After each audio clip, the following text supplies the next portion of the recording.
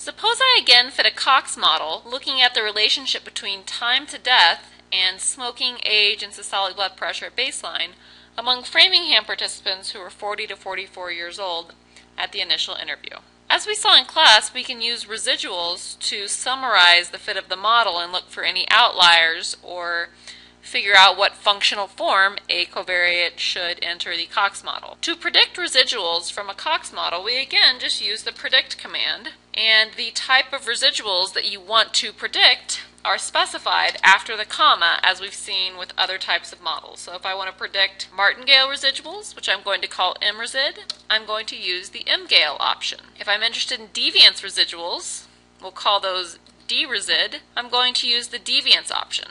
And lastly, if I'm interested in Cox-Snell residuals, we'll call those C-resid, I'm going to use the option C-Snell. If I scroll down in my data set, you can see that I now have martingale residuals, deviance residuals, and Cox-Snell residuals in my data set. We're not going to look at how to plot the Cox-Snell residuals. It's beyond the scope of this class, but it's easy to find via a simple Google search.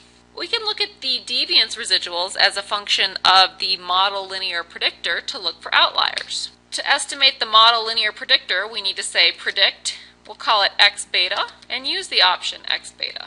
What this gives me is the coefficient for smoking, we'll call that beta 1 times smoking, plus beta 2 times age, plus beta 3 times systolic blood pressure for everyone in my model. So it takes the estimated betas and predicts everyone's linear predictor in the data set. After sorting my linear predictors, I can then make a scatter plot of my deviance residuals, dresid, as a function of x beta, my linear predictor.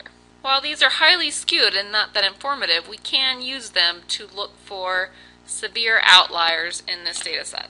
Similarly, suppose I were interested in including total cholesterol in my model. I could use the martingale residuals to help inform how total cholesterol should go into my model. So the variable is totcol1, total cholesterol at exam 1. I can make a scatter plot of my martingale residuals versus total cholesterol and overlay a low S line.